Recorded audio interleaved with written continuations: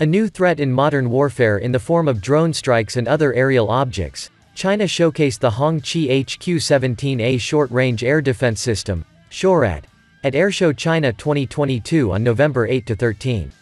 The new system was designed and developed by China Aerospace Science and Industry Corporation, CASIC, the country's largest manufacturer of air-space missiles. The HQ-17A is the newest variant in the Flying Mongoose family.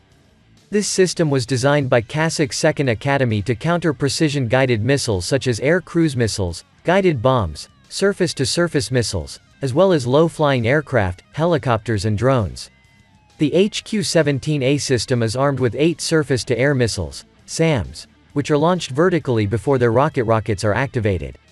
The vehicle carrying it can travel at a maximum speed of 90 km per hour on the highway and is ready to face up to 4 threats simultaneously, even when traveling at speeds of up to 25 km per hour. The HQ-17 is essentially a reverse-engineered version of the Russian-made 9K331 Tor M1, NATO reporting name SA-15 Gauntlet, SAM system. The system was acquired by China in the early 2000s and later developed domestically. The 6-wheeled version called the FM2000 was first unveiled at Airshow China 2018 in Zhuhai.